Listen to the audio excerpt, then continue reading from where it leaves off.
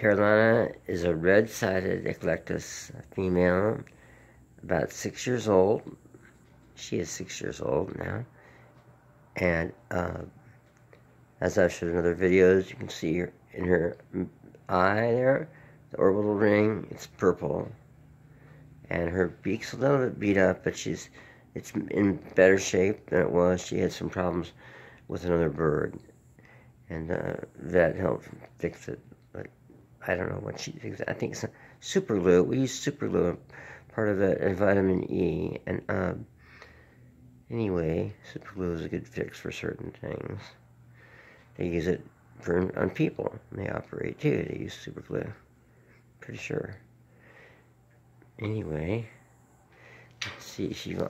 Peanuts aren't the best nut for them, but I don't have any other nuts. And sometimes she eats pistachio nuts. Probably isn't that good, but once in a while things are all right. But as I said before, too much anything that's on the line isn't good.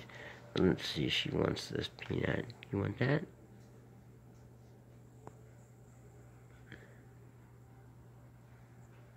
What? I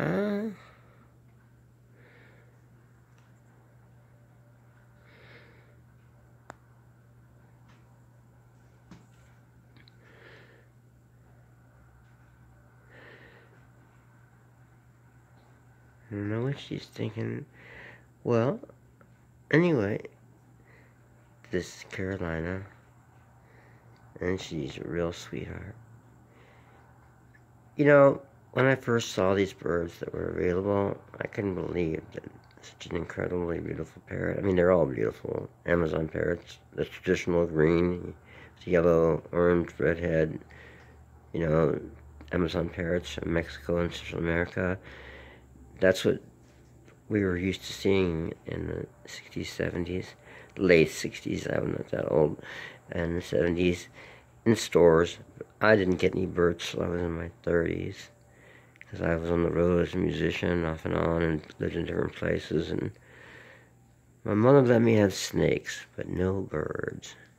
She was afraid of birds, not so much afraid of snakes. Anyway, I couldn't believe it, that these birds were actually sold in the pet trade. And of course, it's too bad that any birds are sold in the pet trade, but they are, and that's the reality of it. And people will say, you shouldn't keep your bird in a cage. Well, this is their home.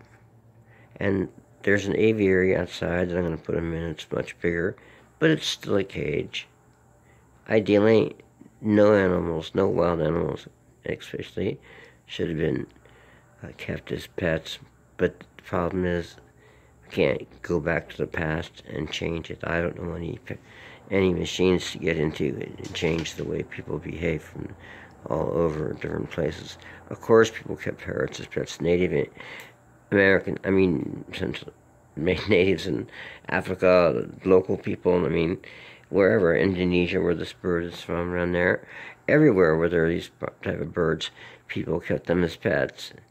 And then when white people came around and saw them and they wanted them, then they would go out and find them and harvest them from their nests. Now at least there's breeders that breed birds for the pet trade, but the one problem is that each bird has an average, I've been told, of 7 different homes throughout its lifetime. So ultimately, I hope with our birds, we have 12 now, they will go to a sanctuary where they will be able to stay there forever. That's what I wanted to do with this place, but it doesn't seem to be happening. If something did happen like that, it would be fantastic, but probably I'll have to find a home, but I'll try to find one home. Now, certain birds that I have, they would do better, probably, in a home with a cage like this cage here. And it's not a big cage, but they get out, and it's their home. They would be totally lost if I let them into the wild where I live, and they wouldn't have a chance. And I've lost some birds like that, and I always feel bad about it, that they're getting out. One bird was out 2 weeks ago. somehow got out. But this happened 2 years ago to her too, and each time she was very happy to get back home into her.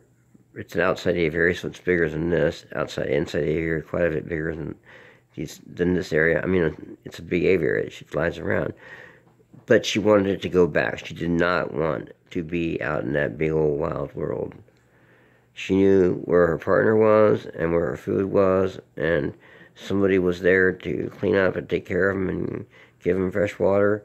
There was no, it was not a question. She wanted to come back to where she felt safe. And you flip it around, a wild bird caught, even if it's young, after a few months, you can be tamed for sure, but it's used to the wild. It does not want to go and be kept in a cage and taken away from its mate or whatever. So at least the breeders have helped contribute to stopping some of the wild animal trade, wild bird trade in particular here. Of course, there'll always be some of it. Like people in Australia, they don't allow fauna, birds, animals, wildlife to be exported since 1959. But for sure, black cockatoos and other birds, anything from Australia, have been smuggled out of the country. There's only so much that the governments can do about it. But they've created some rules and some regulations that I think benefit wild birds, so that the pet trade in that isn't as bad or as rampantly bad as it used to be. The CITES treaties have helped out a lot, I think, which you can look up online, CITES, between countries.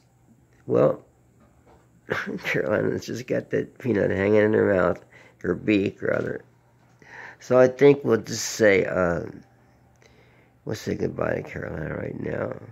However, as I did before in another video, there is another bird that looks like her, but she's called the Red Sided Eclectus, and she's bigger.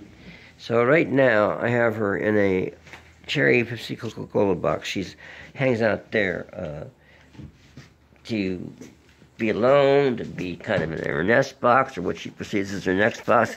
It's not really a nest box because she doesn't have any mates, unfortunately.